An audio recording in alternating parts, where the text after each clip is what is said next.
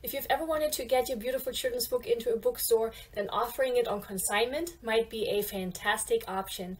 Hi there, I'm Eevi, an award-winning children's author and ghostwriter over on eevijones.com and the creator of Children's Book University. I create videos specifically for children's authors, so be sure to subscribe so you don't miss any of my videos. Many of us primarily focus on online sales, either via a marketplace like Amazon.com or BarnesandNoble.com, or via our own author website where people can purchase our books from us directly. And that's mainly because that's the easiest and least involved way of selling our books. But so many of us would love to see their precious books on an actual physical shelf when they're walking into a local bookstore, or any local store for that matter. But besides being able to say that our book is available in multiple different stores, it's also such a wonderful way to support local stores around us. And it's such a wonderful credibility marker we can leverage whenever we are pitching our book to other places like schools and vendor events. So one of my first videos I ever made for you was all about how we as children's authors can get our beautiful books into an actual physical store, whether that's a bookstore or a bookstore chain or any other type of store that might want to carry our book. That video is full of tips on how to get our book into a physical store. So in case you haven't watched it yet, I went ahead and shared the link to it in the description below.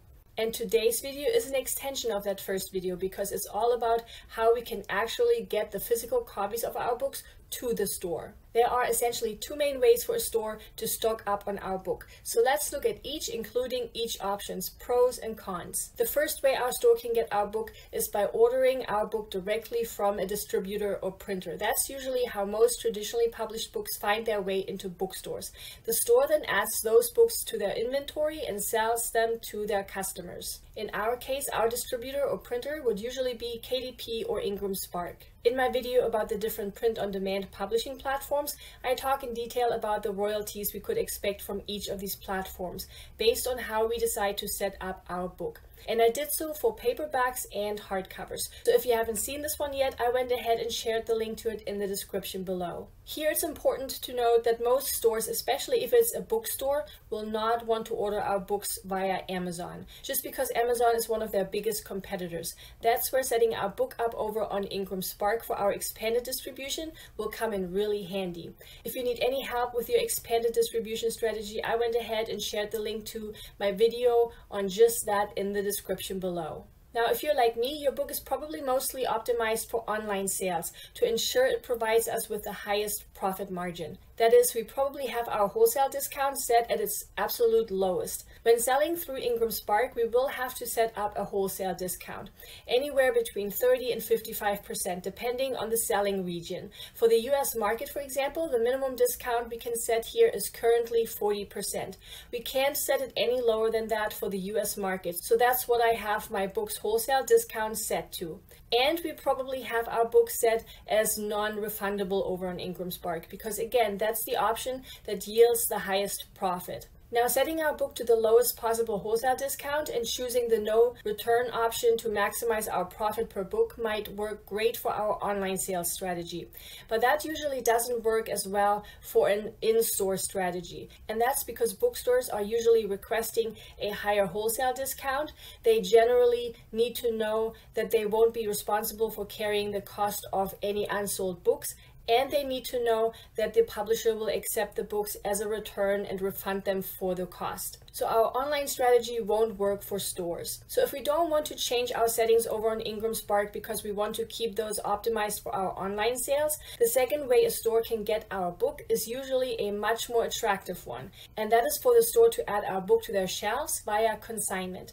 Under consignment, the bookstore doesn't pay for a book up front. They only pay us when a book is actually sold. And anything unsold is simply returned to us. So there are no upfront costs for the store, so they literally have nothing to lose. Rather than the store ordering our book through Ingram Spark, we authors purchase author copies we receive at our book's printing cost and take those copies to the store for them to sell. And if one of our books sells, we get a percentage of that sale. If our books don't sell, we will simply pick them back up. So it's really a win-win situation for everyone involved, because stores don't have to take any action and don't have to take on any risk. And we as the author get our books into a local store without having to increase our wholesale discount. Because what many authors aren't aware of is that if stores order books from Ingram Spark or any other distributor directly, they will have to split our set wholesale discount with that distribution platform. So just because we set our discount to, let's say, 40% doesn't mean the store realizes that discount of 40%.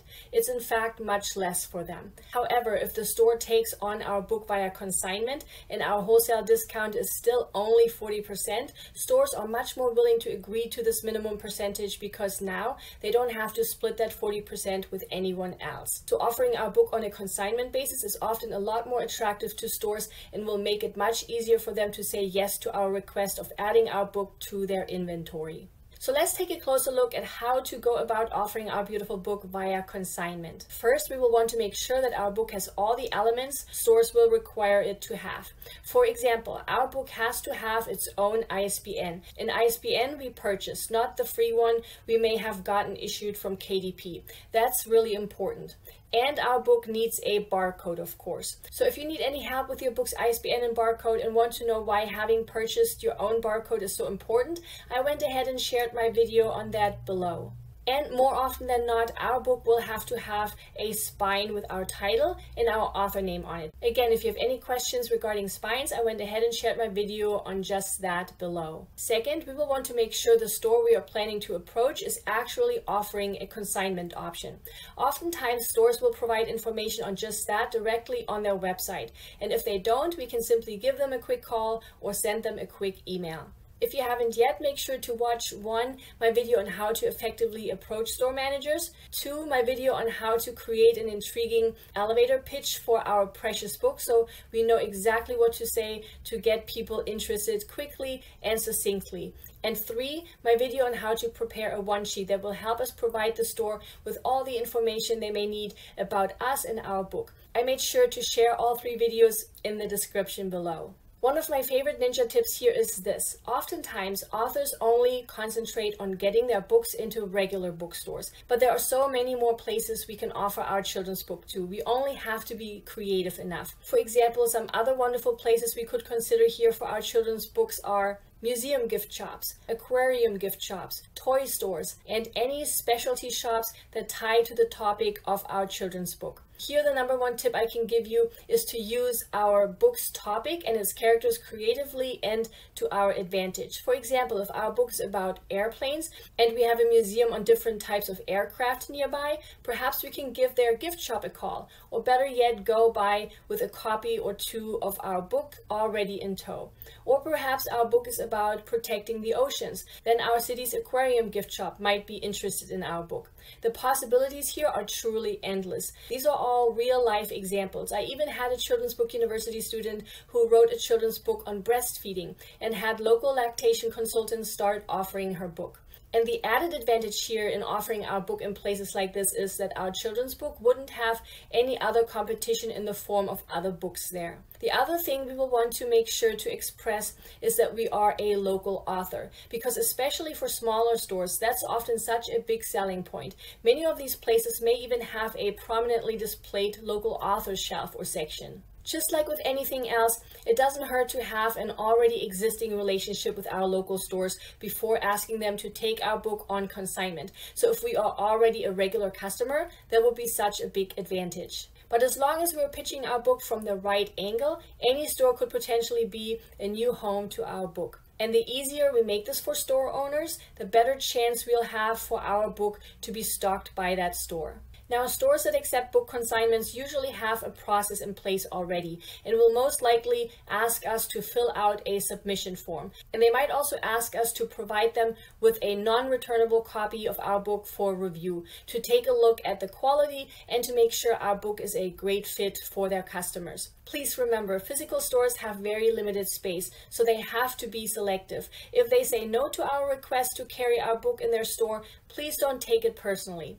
We can either simply move on to the next store on our list, or try again a few months down the road. Now, whether the store already has an agreement in place or if we are putting together our own, we will want to make sure it contains and goes over certain elements. There are essentially three main things we will want to make sure our agreement covers. One, anything fee or compensation related. For example, are there any monthly recurring fees we would have to pay? When would the payment be? When we have sold a certain quantity or when a certain amount of time has gone by? What would be the profit split here? Here we will want to make sure we consider what the split is between the bookstore and the author and make sure that we price our book accordingly, keeping in mind that we already paid the printing cost and likely some shipping out of pocket. I previously mentioned the 40% wholesale discount, so that's a very common way of splitting it for consignment cases as well, where 40% is kept by the store and 60% is being paid to us, the author. Here again, the entire 40% would go to the retailer who wouldn't have to split it with an outside distributor.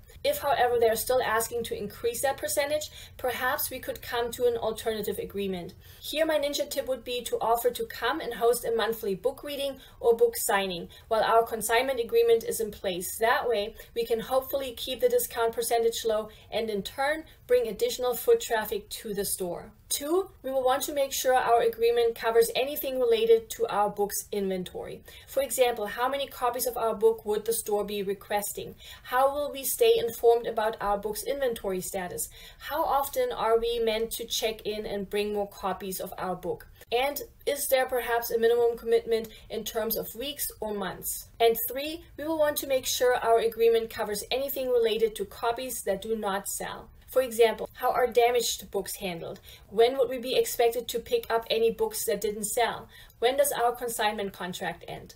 LegalZoom has an excellent, very detailed consignment agreement template that is absolutely free, that covers all of the points that would be important and relevant to us authors. So I went ahead and shared the link to it in the description below. Now, what are some of the best practices when it comes to consignment? 1, ideally we want to keep track of how many books we left with what store on what date ourselves.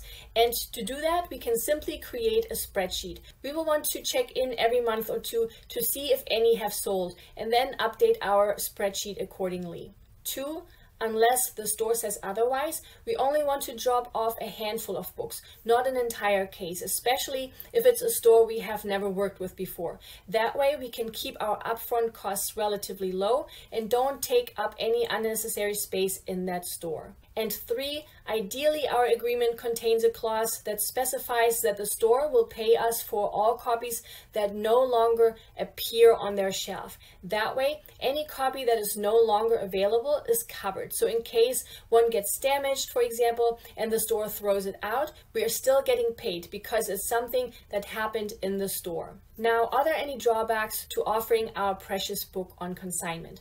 Consigning our book this way is a fairly low-risk venture. If our books don't sell, the store will simply ask us to pick them back up. Worst case, we get the books back and they look a bit rough around the edges. Then we can still use them as demo copies during our next vendor event or use them as giveaways. But because we will want to check in every once in a while, it's always best to stick to stores that are relatively close to home. That way, we won't have to spend too much time on the road, especially if it's a longer consignment agreement. Now, yes, it can be easier and cheaper to reach readers via online platforms, especially if we combine this with the use of social media and targeted ads. And yes, it is easier to maintain a higher profit margin with an online strategy. But if we wish to see our beautiful book proudly displayed on a shelf in a bookstore, boutique, or a museum gift shop, then consignment can be such a great option. And who knows, it may grow into something much bigger. I so hope you found this video really helpful and that it inspired you to give this a try. Please give it a thumbs up and subscribe if you haven't yet. It really encourages me to keep making free videos for you just like this one. Here's to finding our beautiful book in our local store very soon. Bye!